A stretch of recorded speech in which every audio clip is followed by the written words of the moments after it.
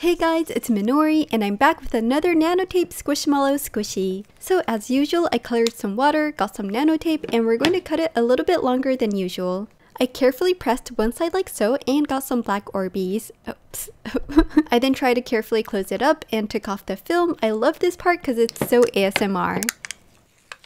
And using my Minori method, I got some washi tape, I taped up the ends and pushed in some water. There could be a little bit of leakage, but it's okay, we're just gonna power through. We're going to cut off some excess, and now that the base is ready, let's make some small decorations. I got some extra tape and used Posca paint pen to make the straw part. I added the white part with more Posca paint pen, and the little eyes and mouth, and there we have it! This might be my favorite. Comment below what I should make next.